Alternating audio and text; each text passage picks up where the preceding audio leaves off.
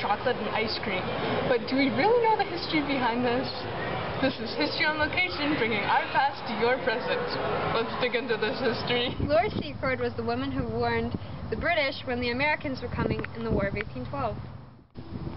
Laura was forced to host an American officer at her house and heard about the British attack from him. Her husband was going to go warn the British, but he was injured. So Laura went on June 22nd in the morning to go warn the British. The trip would have taken Laura 12 miles, but she was afraid of running into an American guard, so she took the long way through the fields and the forest, which took her 20 miles, and that's 32 kilometers.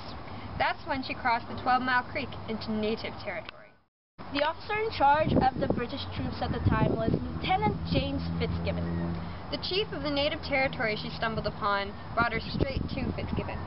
2 days later, the First Nation warriors abolished the American troops. Fitzgibbon persuaded the much larger American troops to surrender.